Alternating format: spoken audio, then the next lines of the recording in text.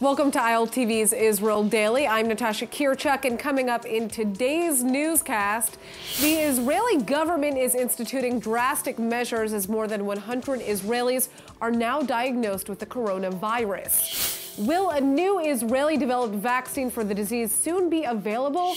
And stay tuned to find out which major Hollywood actress is set to star in an Israeli series.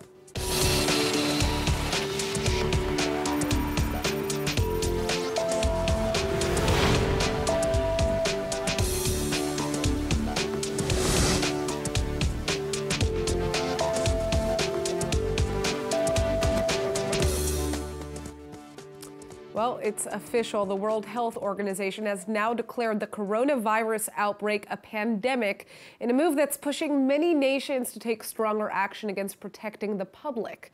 Now, 100 Israelis have been diagnosed with coronavirus in the state of Israel, and 91 of them are in the hospital. Only 3 have already recovered from the disease. Well, the latest uptick of cases in Israel comes after the Israeli Health Ministry has just rolled out new restrictions to stop the spread of the virus. Public gatherings in Israel are now no longer allowed to have more than 100 people, which means as of now, Israelis are banned from going to most weddings and synagogue prayers. Schools are staying open for now, but universities should prepare for distance learning ahead of their possible closure. And anybody who has a fever or respiratory symptoms of any kind must now enter home quarantine until 48 hours after those symptoms have disappeared. The Defense Ministry has also announced that it will be extending closures of entry into Israel from the Gaza Strip and the West Bank city of Bethlehem in a bid to contain the virus. And hundreds of thousands of Israelis are currently in home quarantine, especially following the latest government order that every single person who's returned to Israel from abroad must enter 14 days of home quarantine. But when will this saga end? Well, it doesn't seem to be anytime soon. Israeli Culture Minister Miri Regev has now announced that for the first time in Israeli history, Israel's Independence Day torch lighting ceremony will be held without spectators. That's on April 28th, almost a month and a half away. Now, as more and more restrictions are placed on the public amid the coronavirus outbreak, the Tel Aviv Stock Exchange has plummeted by more than 8%. And the Israeli government has now announced plans to supply just over $2.8 billion in so-called emergency first aid to the Israeli economy. These funds will be used as either loans to businesses or a cash injection into the healthcare system and other necessary services to the public. An estimated $1.13 billion of government money will be offered to Israeli businesses in the form of low-interest loans. About $280 million will be used to strengthen the healthcare system, and another $280 million will be used to bolster services like the Israeli police, fire and rescue services, and the prison services. Financial support is also going to be provided separately for the struggling aviation industry, which includes flagship Israeli airlines like El Al, Israel, and Arkia. As of now, El Al has announced plans to place a whopping 80% of its 6,300 employees on unpaid leave, as the company expects to lose up to $160 million by April. Businesses applying for loans should be able to receive assistance from within 7 to 9 days. The Israeli finance minister says there also may be additional steps taken to strengthen the National Insurance Institute, which is tasked with helping the elderly and the growing number of workers that are being laid off. Israel's services exports are expected to see losses of $535 million, and exports of goods are expected to see losses of $366 million. Luckily, government officials are relatively unconcerned about shortages in food and raw materials, since most imports to Israel arrive by sea, and Israel is well placed to be able to feed its population with local produce. Well, joining us now in the studio to further discuss the impact of the coronavirus pandemic on the Israeli economy is Mark Schulman, columnist for Newsweek and the editor of HistoryCentral.com. All right, so the Prime Minister and the Finance Minister announced yesterday that they're going to be adding another budget to help the Israeli health care system and also businesses that are dealing with this crisis. But what is your take on this response? Is injecting money into the system truly the answer? Well, it's going to have to be part of the answer. They're going to have to do much, much more than that. I mean, they should be doing things like freezing income tax payments, freezing bank loans, all sorts of terrible things that happen right now they could try to do immediately. Second of all, they're going to need to borrow an awful lot of money. We're talking about billions and billions of dollars. It's going to take that to restart the economy. when the time comes, and something's going to have to bridge us from here to there. Because people don't realize the economy is going to come, is already coming screeching to a halt. Whole sectors have stopped. I mean, you talk about, El Al is one example. Today they announced 200 hotels are closing, and that's only a small fraction. And then everyone's related to that, every tour guide, everything's 200 hotels closing? What do you mean? Well, because the Ministry of Health has insisted that they close because someone came through there who had the virus. Okay, not to mention so that's something that I just learned right now. Not to mention the fact they don't have any guests, which is also a little bit of a problem. Who would go to a hotel right now, quite honestly? Yeah, so that's fair. So the reality is all of these industries, and at some point, there's no doubt they're going to have to close schools. That means all the children are going to be home. People aren't going to be able to go to work. Yeah, I mean, what is your take on the fact that they're not closing schools yet, whereas, in universities they're saying, okay, prepare for distance learning because, you're most likely going to have to just close down completely. I have to believe they're going to close schools any moment now. The reality is they should have done it yesterday. If Denmark and Sweden and Ireland and all those places have closed schools, they certainly should. In the United States, my grandson has not been to school now for a week. He lives in New Rochelle, New York. Is he celebrating? How's he feeling about that? He's 4 years old. He's getting a little bit, getting stuck in the house, being in quarantine when you're 4 is a little bit difficult, to say the least. Yeah. But the reality is, look, it's much worse than we think, I'm afraid, both from an economic and from a health standpoint. First, they should be testing everybody, certainly who has any sort of respiratory issues. In South Korea, they're testing everybody who's in the region. They're testing 10,000 people a day. I think we're testing something there of 30 or 40 a day. Now, theoretically, the ministry doesn't have the capacity, but the private health groups have it. Plus, we have one of the best biotech industries in the world. Prime Minister Netanyahu should be getting together with the heads of all the biotech companies in the country and say, okay, what can you do? What can you do? What can you do? How can you divide up the responsibility so we can test everybody? I mean, these are sort of things that we have the capability of doing, but we're not doing it. Look, they just said yesterday they ordered drugs for this. Now, very nice to order drugs yesterday. Do they think anyone in the world has supplies available now? I mean, they should have been ordering those drugs 3 weeks ago and not yesterday.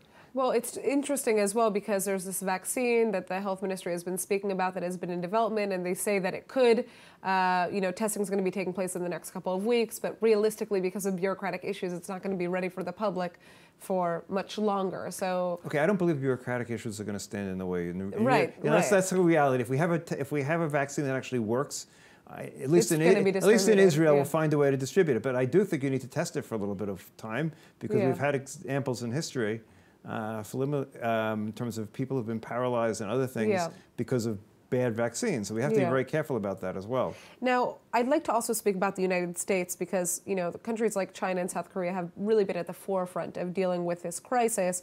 But the U.S. seemed to kind of not be doing much until yesterday.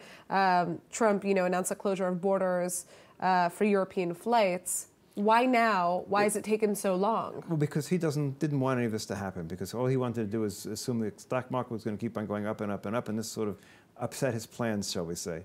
He didn't realize what needed to be done to take charge. The CDC in America is run by an ideologue, so he followed the cues from the president. It's not run by an independent scientist at this point. The fact of the matter is that they don't have testing going on is absurd. We have as much testing as they have going on, and this is a country 100 times as large. The fact of the matter is America should be testing. Now, people are starting to step in. Bill Gates is developing something for everyone in Seattle to be tested. Zuckerberg has bought some very expensive equipment so that in the Bay Area everyone can be tested. But the government has not been doing that. It hasn't been moving quick enough. And closing air flights to Europe at this point is like closing, the barn door long after the horses have left, because they're all in America. The situation in America is much, much worse than we think. So my final question for you, and I just want a quick response because unfortunately we have to move on, is how long do you think this is going to last? What about all the people who have Passover vacations scheduled? Is there any hope for them? And let's talk about Rosh Hashanah, because Passover is long dead. Nothing is going to happen in Passover. We don't know, but we can hope that by the time Rosh Hashanah comes, this will have passed us. We just don't know. There's so many things we don't know. That's the most scary part of it. Rosh Hashanah is in September, right? For those of our viewers who are watching and wondering what that means. But Mark, thank you for coming in. You're going to be with us again later as we talk about the political situation here in Israel. But moving on, as panic surrounding the coronavirus continues to rise, we're seeing thousands of Israelis head to supermarkets in a rush to stock up on food and, of course, non-perishables. But What about the people who don't have the funds to do that? Well, the Israeli organization Leket helps feed Israel's neediest by collecting and distributing produce and food that would otherwise be thrown away. But their organization is now facing a major crisis, a lack of volunteers to help hand out that food. And joining us in the studio is founder and chairman of Leket Israel, Joseph Gittler. All right, so Hi. Hi, I know this is Different than our normal get-togethers, This right? is definitely different. Of course, we've covered your organization several times. Absolutely amazing what you do. How has the fear of the coronavirus impacted your organization right now? Well, it's a maelstrom, I would say, and fast-changing, as Mark was speaking about. Great unknowns. The 200 hotels that Mark spoke about, many of them are where Leket gets one of its major sources of food. Hotels, right. Food corporations, food that they would normally cook, and they're always excess, but when there's no hotels open, no corporate cafeterias open, there's no food for Leket to collect, and of course the people we're bringing that food to are the people most in need in general, and certainly at this time. Wow, so we're talking about two very different issues here. One is actually the lack of food that you're now, encountering from these bigger businesses. But what about actually picking up food from, farms that would otherwise throw that fresh produce away? Are you able to do that? Is that being impacted? So generally, Leket has about 1,000 volunteers a week in our various operations. We've canceled, and some have canceled on their own, all volunteer groups through the end of Passover. We really have no other decision we could take. It was very hard for us to do that. I sat today with our senior staff to talk about what's going to be. Our plan as of now is we may have to go and try to raise extra funds, hire temporary workers. We're generally a food rescue organization. We don't buy food. Right. The last time we bought you're food, picking it up and you're distributing it. And getting it for free. And the last time we purchased food was in the summer of 2014 during the fighting in Israel when, again, in the south, businesses were closed, restaurants were closed, bars were closed, and we bought food to take care of the population in the south. Those are the kind of things we're discussing internally now at Leket, and I expect by Monday, seeing what the situation is, we're going to have a plan in place, and we may go to the general public and say, help us, help those in need. And I'm most concerned, of course, about the elderly, many of whom, rightly so, are staying home by choice. The government may not order them to stay home, but may recommend it strongly. And there are a lot of elderly that we serve in centers, in day centers, in government housing, that we as an organization are going to need to figure out how to feed them. So it's really, this is unprecedented. Many Holocaust survivors as well. Sure. It's an unprecedented situation for everyone in the world, and certainly we're not the only charity. Every charity that works in this country needs to be thinking about contingency planning, which sadly we could do all the work to plan for today, and by Monday things could change drastically. But does the government consider the work that you're doing one of those essential services? Because they are injecting money into, the healthcare system and the police force. What about organizations like yours? Perhaps. I think it's probably now those kind of discussions will start. I think, though, as we know, these are times where the government's going to lean on charities, private charities, to just do what they can. And generally, private charities have been pretty good when needed in raising money in emergencies. There is an emergency council of charities, which we're part of. So, and governments are wary because of bureaucracy. Again, Mark spoke about bureaucracy. These are not times for bureaucracy, but governments don't usually pour millions of dollars in moments' notice. Well, how many people is Leket feeding? So Leket helps feed about 175,000 people every week. We generally serve about 8,000 to 10,000 hot meals a day. I know those numbers are already down 25%. I have no doubt by next week those numbers are going to be down more. When it comes to fruit and vegetables, we actually expect the numbers to remain steady, if not grow, but not if we don't have the ability to collect them. Well, that's what's so interesting is because when you're looking at a lot of reports are saying Israel's actually, in terms of having enough food, the country can produce enough, agricultural products for the public. So that's fine. But then the whole distribution process is a whole nother animal and is one of the largest reasons that, so many people don't have access to that food, which is what Leket does. Sure. And now we're just seeing a completely different issue. And then you add on top of that the fact that, we're lucky, you and I, that we can kind of go to the supermarket and buy whatever it is that we want. But what about these people who don't have that ability and are depending on you. It's very scary. So my final question, if you could just quickly tell us, because we're running out of time here, is for any of our viewers who want to help you, what can they do? Well, please come to our website, www.leket.org. Certainly, I think we're going to need a lot of increased funds, as I expect we're going to be purchasing food, which is not our normal course of business. We want to keep all our employees on, paying them like a responsible charity should do. And I think people should also sign up on our volunteer site in case we need emergency volunteers delivering food house to house, which is not something we normally do. And of course, is much more labor intensive than we normally need. All right. Well, I would like to volunteer. So there we go. Our first volunteer. We're going to talk about that afterwards. Thank you so much for joining us, Joseph. Thank you. All right. Now, as panic spreads amid the coronavirus outbreak, there is some hope coming out of Israel. And ILTV's Nittany Manson has the details. As panic spreads amidst the coronavirus outbreak, there is some hope coming out of Israel. Is a vaccine for coronavirus just around the corner? That could be the case in Israel, where a vaccine for the virus is on track to be ready for testing within just a few weeks, although it likely won't be available for months because of lengthy bureaucratic testing and approval. The oral vaccine for adults and children could turn the disease into a very mild cold. The state-funded Migal Galilee Research Institute has been working for the last 4 years towards developing a vaccine that could be customized for various viruses, and it's now being adapted to focus on corona. Israel's science ministry made headlines last month when they said a vaccine could be just 3 months away, but the health ministry doesn't want to spread false hope. The vaccine will consist of a specially produced protein that needs to go through clinical testing for at least 30 days and then human trials for another 30 before going through the process of government approval. A solution to the virus is in dire need, especially given the new results from a U.S. study. Findings by Johns Hopkins University say that most people infected with the coronavirus will show symptoms within 5 days, and almost everyone will be symptomatic by day 12. But the big issue is that the virus is contagious before the symptoms even appear, making it extremely difficult for authorities to contain the pathogen in time.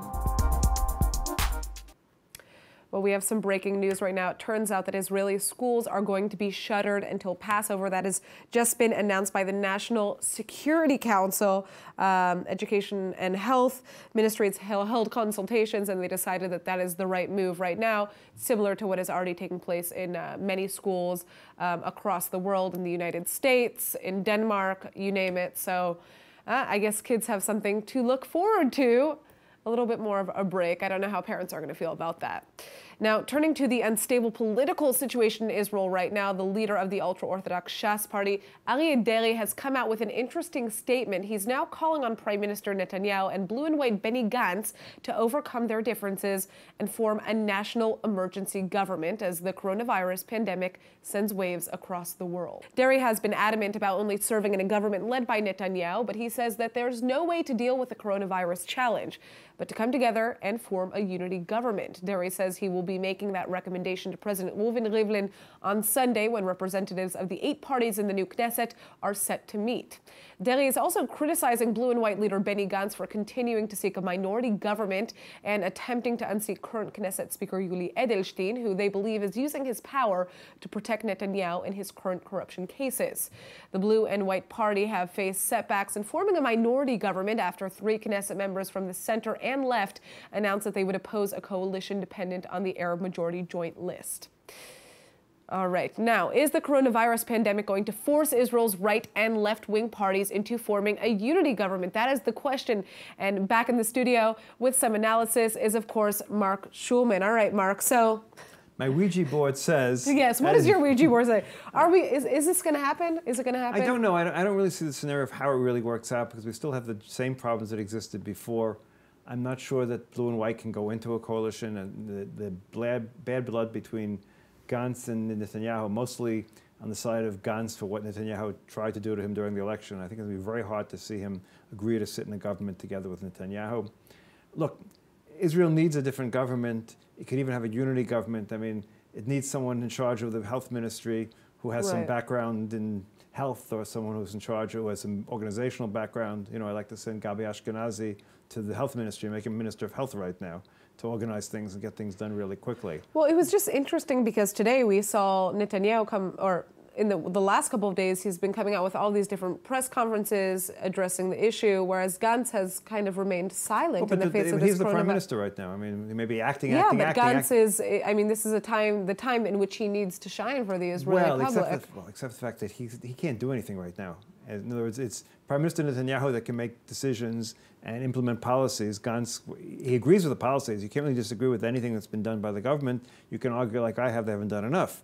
But you can't really say I disagree with this, I disagree with that. So I think, there really isn't that much he can do. I mean, listen, crises always favor the incumbent, in the sense, unless they mess it up, obviously. But crises, at least in terms of TV time and everything else, when there's a crisis, you want to hear from your Prime Minister. Now, Gantz's efforts to form a government with the support of the Joint Arab List don't seem to be progressing at this point. Do you think that he's going to receive the support of the Balad representatives, the most extreme representatives on the Joint Arab Party list? And even if he does, how will he be able to... Okay, so I think we have to divide this into two parts. To pass legislation, okay, so basically. here's the two parts. I think he will... I'm not sure whether he'll form a government with them or ever will be able to. But I think he will get enough votes to be the one recommended to form the government initially. He'll have enough votes to replace Edelstein as the Speaker of the Knesset. He'll have enough votes to pass the law that says someone under indictment can't run for Prime Minister or become Prime Minister or form a government, some version of that, depending on what it is. So that will either affect this immediate attempt at putting together a government, or it would say that if we go to elections again, Netanyahu cannot run to be Prime Minister again. Now, that he has the votes to do, I believe. So where that's going to end up, who knows? Well, I mean, the fact that Ali Deri, who is one of Netanyahu's closest allies in his government, is coming out and saying there needs to be unity government right now. You guys need to get over this hump. Certainly says a lot about the situation. What we need right now is a unity budget. I mean, no, quite honestly, we talk about money, but there's no budget right now. The only budget the country has is 1/12 of last year's budget. We need at least pass a budget just for this, so that there's put aside a lot of money for it. All right, Mark, thank you for joining us yet again, and I'm sure we will see you soon. Now, this is exciting. A major Hollywood actress is set to star in a remake of the Israeli thriller drama False Flag that's soon going to be released on Apple TV. And ILTV's Nittany Manson has the details. Nittany. Hey, Natasha. So if you are a big fan of Kill Bill and Pulp Fiction, this is going to be some really exciting news for you. Uma Thurman is going to be the star of Suspicion, an Apple TV remake of the Israeli show False Flag, which was originally called Kfulim, or Doubles on Keshet. Kill Bill is actually one of my top 3 favorite movies, so I'm a big fan of Uma. So what is this Israeli drama about? So this show basically focuses on the story of 5 ordinary Israelis who wake up one day to find out that they're under suspicion of being involved in a high-profile kidnapping. The drama involves the Israeli government and the Mossad. So what will Uma Thurman's role be in the readaptation of this show? Well, Uma is supposed to be a successful American businesswoman in the remake whose 21-year-old son actually gets kidnapped while he's staying at a hotel in Manhattan. And his abduction actually gets caught on film and goes viral. But this version of the show is going to be for British citizens who are staying at the same hotel that are considered as suspects. Very interesting. Well, the original show was super successful worldwide, so I'm sure that this will also be a hit, right? Yeah, I mean, it's been acquired by Fox International and broadcast already in 121 countries. So, I mean, it's doing pretty well. It's doing very well. Yeah. Well, I cannot wait to see the remake. Thank you for joining us, Nittany. Same. My pleasure. All right, let's take a look at the weather forecast. The weekend is finally here, and today we're looking at a very warm high of 25 degrees Celsius or 77 Fahrenheit, but rain is expected for the majority of the weekend, meaning that even though there should be a high of around 19 degrees Celsius or 66 Fahrenheit on both Friday and Saturday here in Tel Aviv, the beach may be a no-go. The good news is that you may have more time to Netflix binge. If you aren't already doing that, well, stuck in quarantine. And now before we go, let's take a look at what is going viral in Israel.